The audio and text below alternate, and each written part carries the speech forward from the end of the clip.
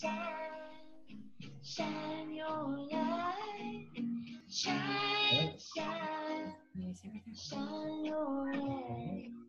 Hello, I'm Nancy Maddox with WYTV7, the Christian Broadcasting Network in Charlotte, and my show is Shine Your Light Radio Ministry, and you have no idea how excited I am today.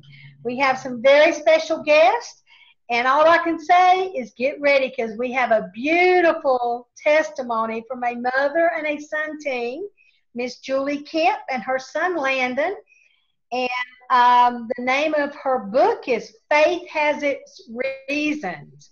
So when you hear the title of that book, you know this is going to be exciting. Miss Julie is in North Carolina and lives in Waxhaw.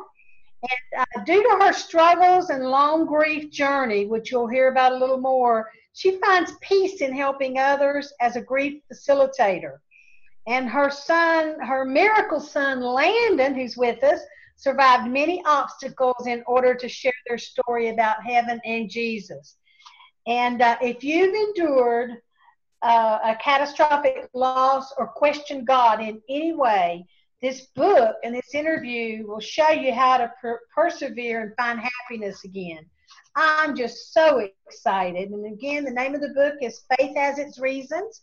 And we're on WYTV, Christian Broadcasting Network in Charlotte. And I'm in Little Rock, Arkansas. And we have Julie Kemp and her son, Landon. So if it's okay, guys, I'm just going to start running with these questions because we have a lot to cover today, and I'm so excited. Miss Julie, can you explain what happened the day your life was forever changed?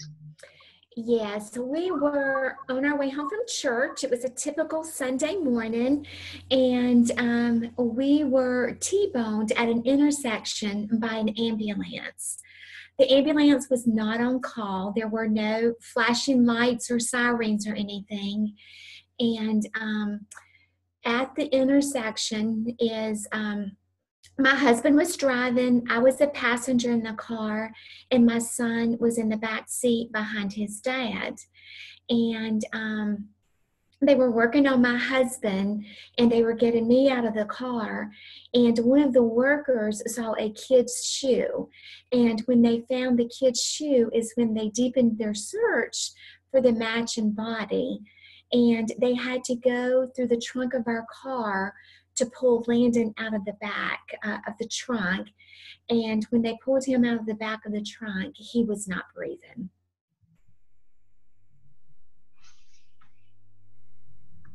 Worst nightmare. I guess that's a mother's worst nightmare. It sure would have been mine. What an experience. How did your son Landon share his experience? Well, you know what? I'm going to skip that question because these are kind of like not in order. But I want to talk a little bit more about, with Landon, about exactly what happened with him. Landon, sweetheart, you died 3 times. Can you kind of tell us a little bit about what happened when you died and your experience with Jesus and God? I remember being able to see my dad, who had just passed away from the collision of the accident. His friend who had died less than a month ago in a car accident, and his friend's son who had passed away a couple of years before on a 4-wheeler accident. I remember being all circled around with them, not saying anything, but just being able to see their physical bodies. And I remember seeing angels dancing and singing and everything. And I always like to compare it to the movie Sister Act with Whoopi Goldberg. Now that's no comparison to heaven, but I try to put it on people terms as good as I can. And I remember being able to see my mom's first 2 miscarriages. I don't remember them saying anything to me or me saying anything to them, but I remember being able to see them. And it was a boy and a girl, and they had looked like they were right at the preteen age. And I remember being able to see Jesus and having him come to me and tell me to go back to earth and be a good Christian and tell others about him.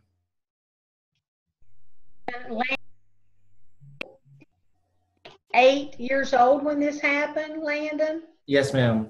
Wow. And how old are you now, Landon? 28. Wow. Such an awesome story of just God's wonder. My goodness. Miss Julie, how did Landon share the experiences in heaven with you?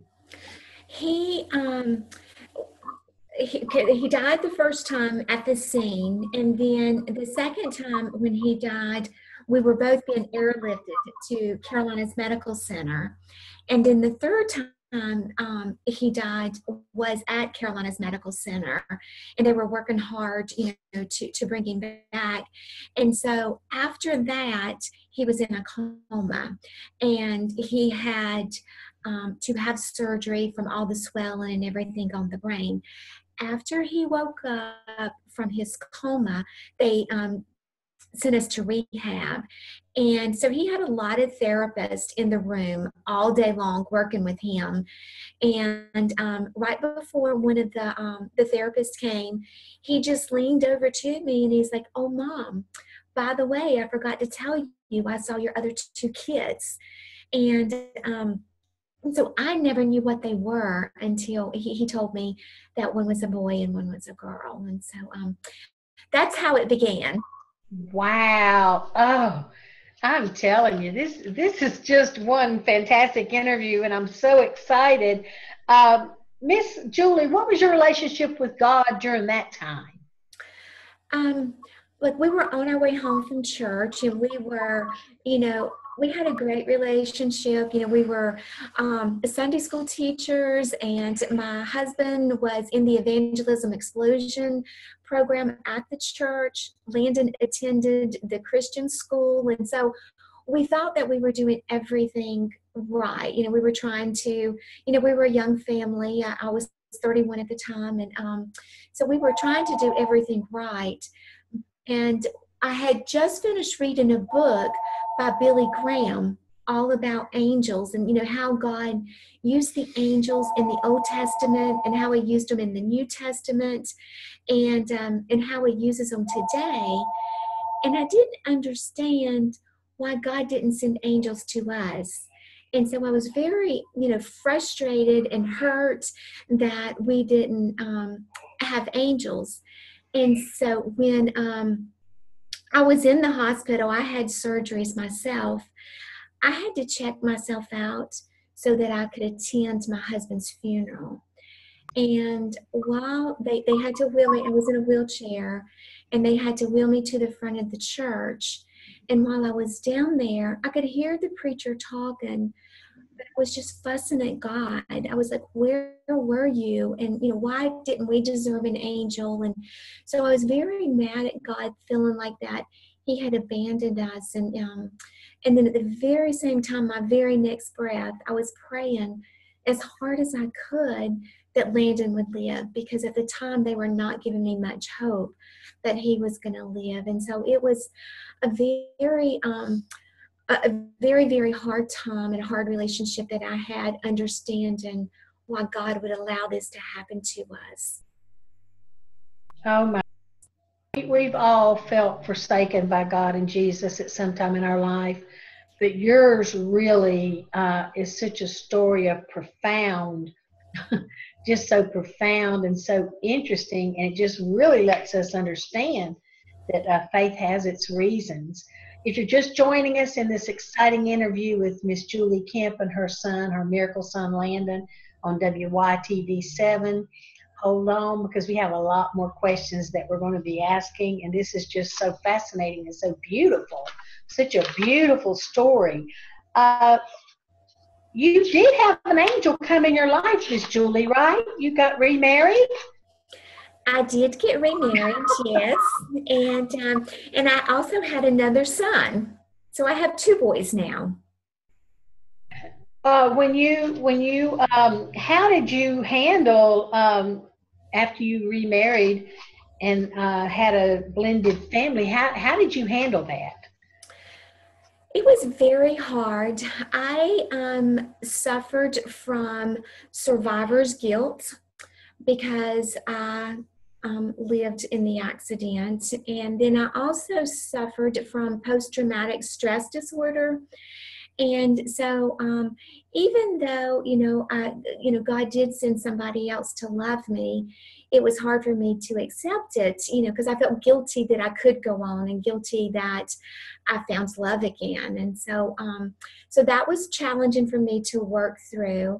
And then also, for anybody who struggles with a blended family, it's not easy. And, Landon's loyalty and love and everything was to his dad, and so he felt like if he accepted his stepdad that he wasn't showing his loyalty to his dad, and so he had some issues with it too.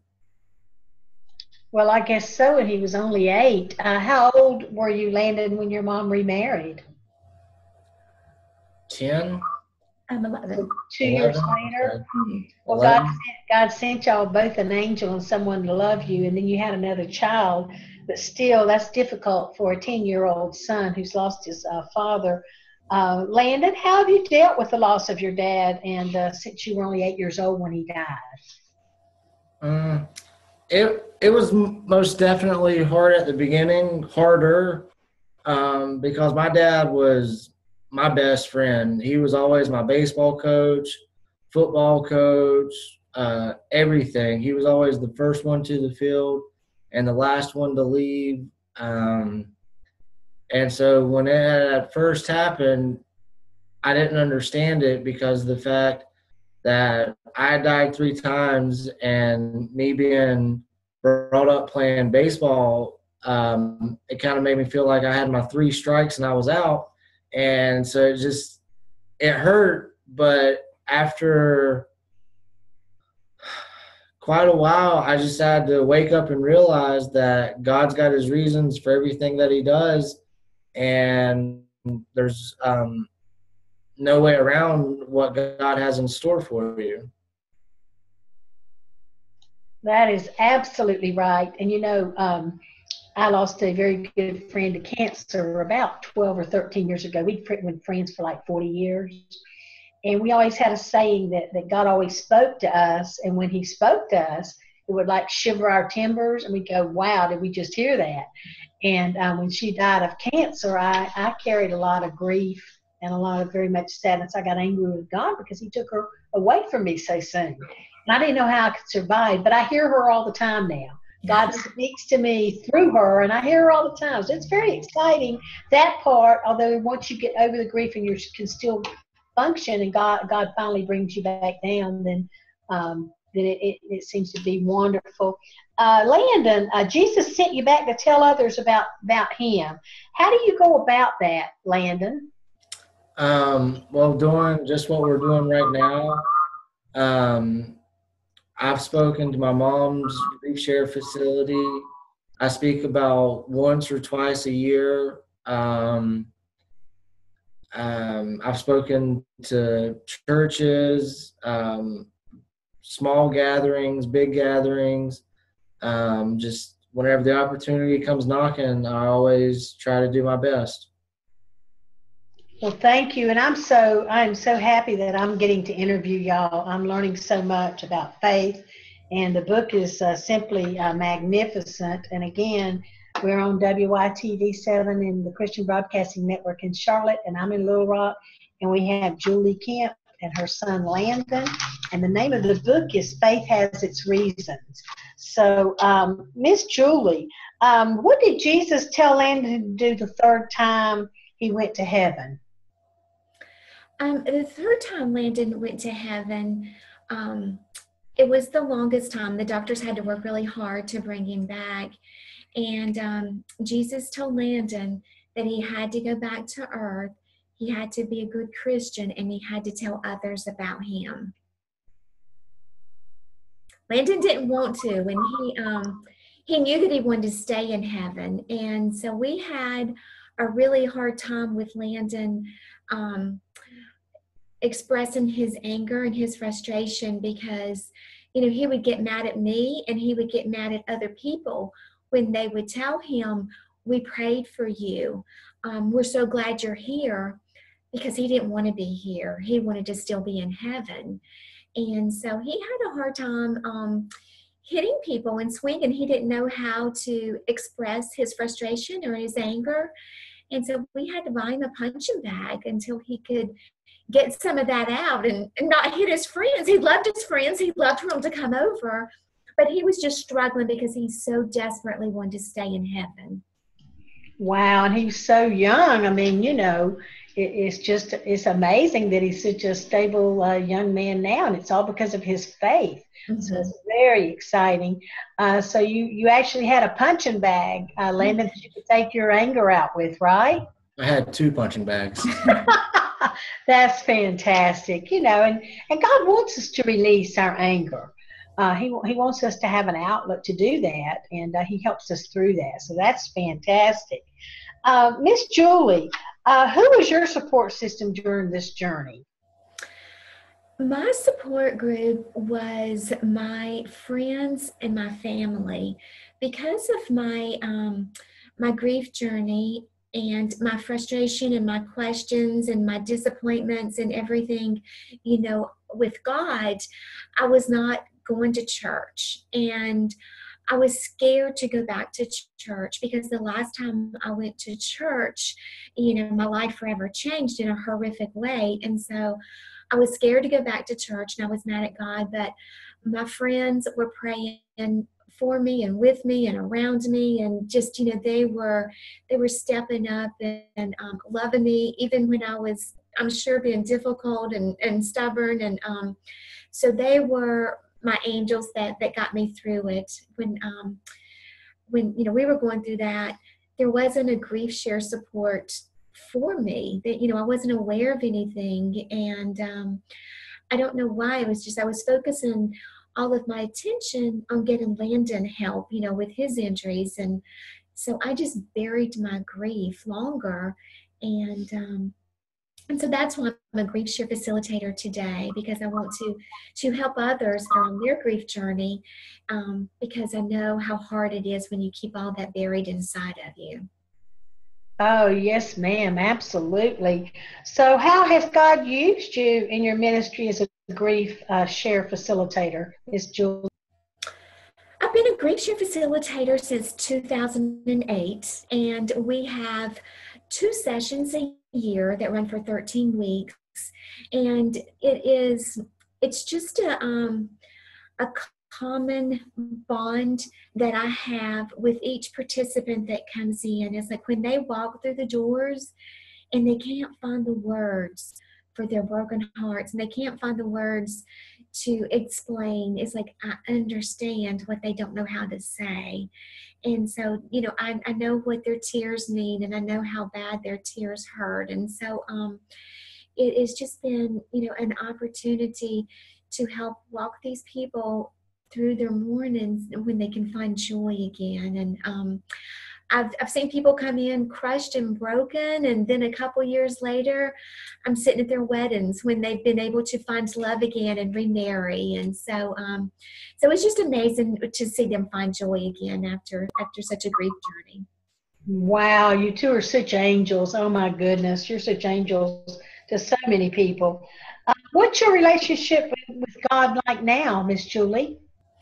Well, now I know, like I didn't, I was questioning God, like, why didn't you send, angels to us? And now that it's been years, since I've gotten through that, I know that he sent angels because I've got Landon here with me. And so it wasn't my plan, it wasn't my plan. And so that's why I had such a hard time understanding. But I have my son here, so I know that we had angels there.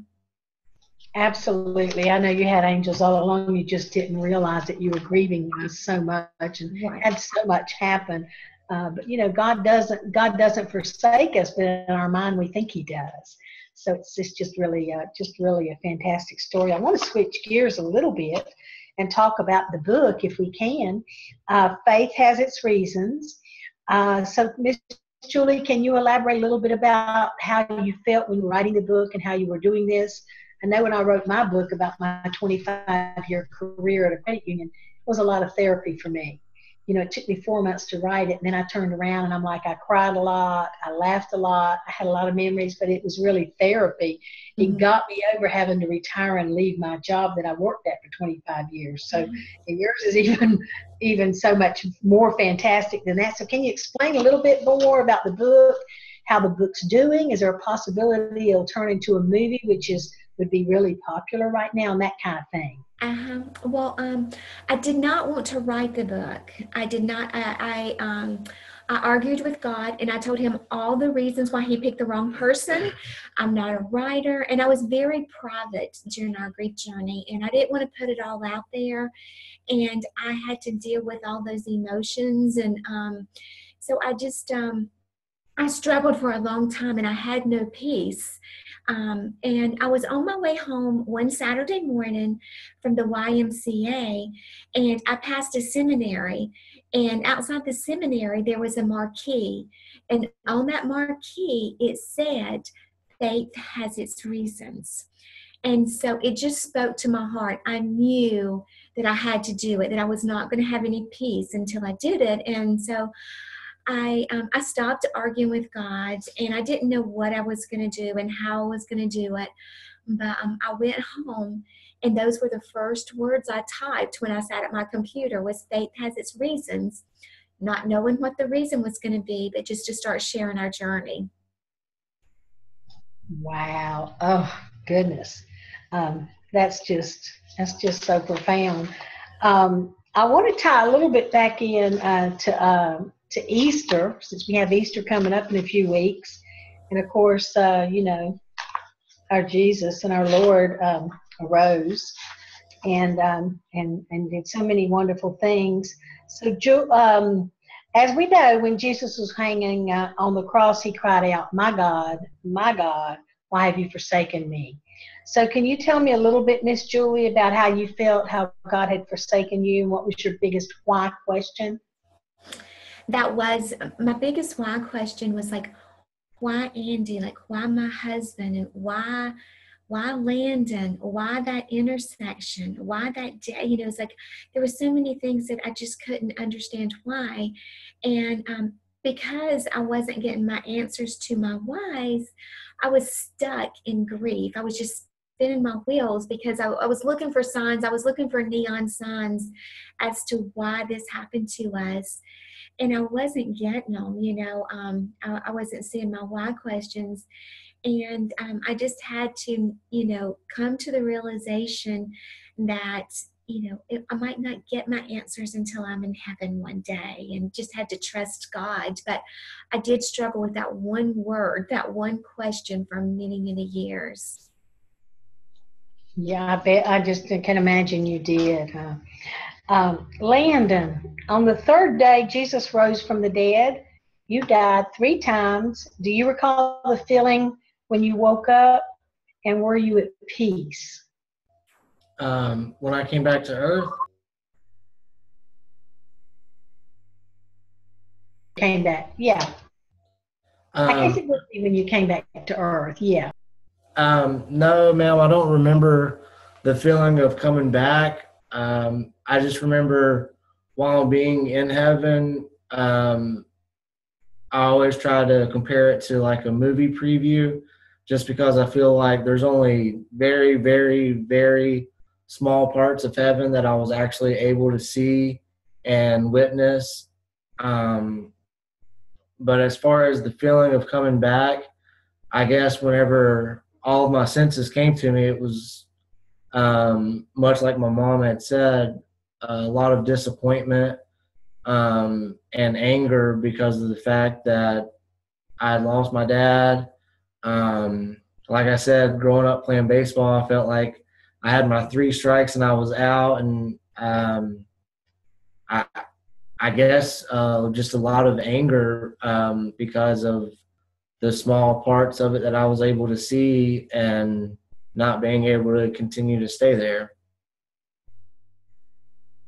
Okay, Landon, I can it's just unbelievable, really, and it so ties into the season that we're in with Jesus, being nailed to the cross and plus rising after 3 days. Landon, one more question. This might be a difficult one for you. What did Jesus look like to you? He looked like he had long brown hair with a beard and a white robe. I've heard since the accident that Jesus would look the way that you could image him here on earth. That way, when you do see him, you'll know what you're looking at or know who you're looking at. Now, granted, I don't know how true or untrue that is, but he, like I said, long brown beard and long brown hair, and I remember seeing him in a white, shining robe. Well, I have an ulterior motive for asking that. We are on Shine Your Light Radio Ministry, and the reason that God gave Shine Your Light to me was because I want to help other people shine their light. And from a child, I always sang in church, "This little light of mine, I'm going to let it shine." And for some reason, it just kept coming back to me. So as I got older and I retired and didn't have anything to do, God's nagging me to do something. So I'm like, shine your light. That's what I can do. I can help you all shine your light. So I really, I'm happy that you said he had on a shiny white robe, because I always envision Jesus looking like a light, like far off light and just light emanating from him and all. So I really appreciate that. We don't have very much time left, but I do want, Miss Julie, for you to tell us how we can reach you and how we can best do anything that can get your word out and help you with your book sales and things like that. And so can you give us some contact information at all? Oh, thank you so much. It's just, I'm touched that you even asked that, because the publishing company that we went with our book has shut down. They closed a few months ago. And so I don't know where we're going to go from here. I don't know if we need to find an agent or a publishing company or self-publish. I really don't know how we're going to get the story back out there. And so thank you for asking. I do have a Facebook page. Faith Has Its Reasons. And so we can be contacted through that. And I'm open to any suggestions and everyone's prayers on what we should do from here. Yes, ma'am. We all know that prayers are the answer, and we just need to pray really hard. I'll be praying for both of y'all.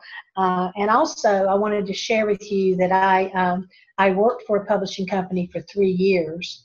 And about 8 months ago, I went out on my own and started doing Shine Your Light marketing, booking agent, and things like that. So I'm gonna talk to you privately about that when we get off of the air, Miss Julie. Wasn't it Tate Publishing that did your book? And I did hear that Tate Publishing was going out of business. Tate Publishing did my boss at the publishing company's first book too. And it really saddens me. But I do have a lot of contacts with publishing companies, and I can help you with that tremendously. So I think God intervenes in everyone that I meet, and anybody that's put in my path, God wants me to help them do things. So I'll get in touch with you about that. But the best way to reach you is through Facebook, and Faith Has Its Reasons, right? Yes. Okay. Thank you so much. And I appreciate y'all so much. I'm just so excited. This will be published and broadcasted on YouTube, and you'll find that Miss Libby, the executive producer at WYTV, is going to advertise it a lot, and so am I. And I don't advertise just on Facebook. I advertise on all social media, and I'm really going to work really hard to try to help you find someone to continue this book. You probably need more copies, and we need to pump the sales up. And I honestly believe it could be a movie. And I know y'all don't like to talk about that because you're so humble, but people need to hear this.